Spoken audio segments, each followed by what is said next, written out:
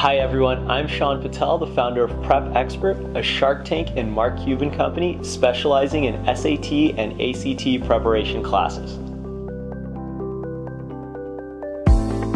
Okay, so today we're going to be talking about SAT subject tests. Are SAT subject tests really all that important?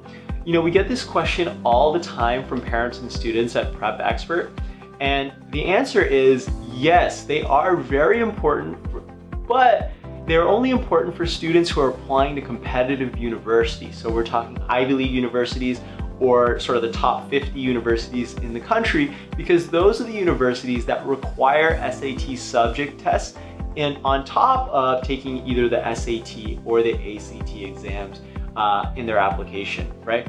And so you have to score well on those SAT subject exams. Now, these exams are subject-based, so you might take an SAT subject exam in math, English, reading, chemistry, biology, whatever it may be.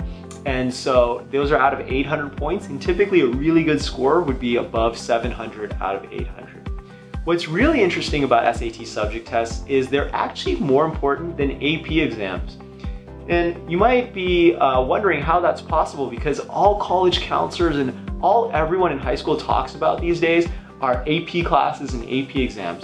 But the truth of the matter is when you apply to college, almost zero universities will ask for your AP exam scores, but a lot of the competitive universities will require SAT subject tests. So they are very important for students who are going to be applying to the more competitive universities.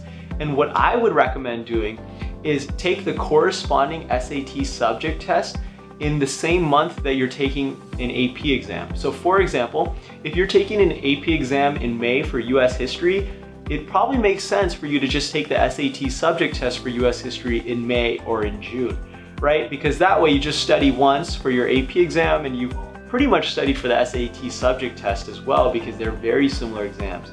And so that way you can kill two birds with one stone. So are you ready to beat the SAT? Check out prepexpert.com.